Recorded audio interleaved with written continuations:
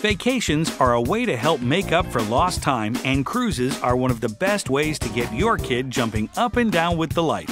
New places and faces are always more interesting when seen through kids' eyes. So when you're on vacation, a lot of what you really want to do is be together.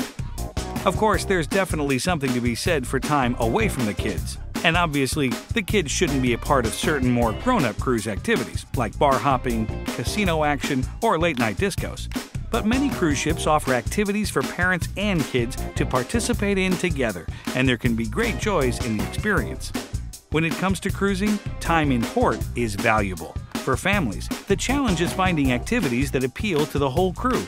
A sea of possibilities is available, so it's important to plan your limited time in port with your kids in mind.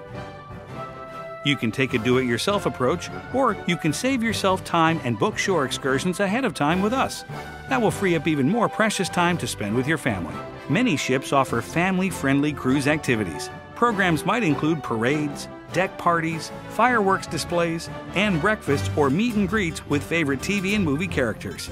Some lines have video game systems and host tournaments, and most have arcades. Plus, you might find your kids take an interest in typical cruise ship activities not specifically aimed at children, such as silly pool games, fancy afternoon tea, trivia contests, crafting sessions, and art auctions.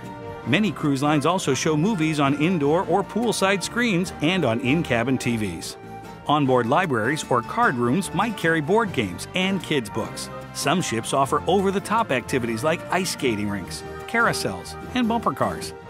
While you and your spouse may find them endlessly interesting, some tours are not well suited for toddlers and kids, such as all-day tours of ancient ruins. Many of today's family-friendly cruises keep kids' clubs open in port. Find out beforehand what the hours are for your ship's kids' club, or consider doing just a morning activity together as a family and then letting your little ones enjoy the activities at the kids' club while mom and dad explore the port. This strategy becomes tougher on days when you have to tender ashore, meaning you have to take a small boat from the ship to shore and vice versa.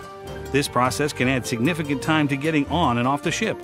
Since cruising has become a popular family vacation, more new ships have built family accommodations into the actual design.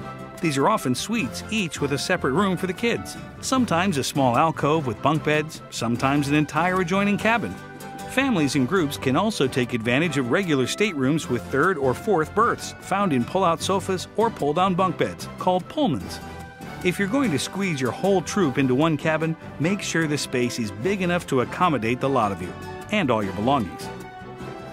Start planning your dream vacation today by contacting your CruiseOne travel professional.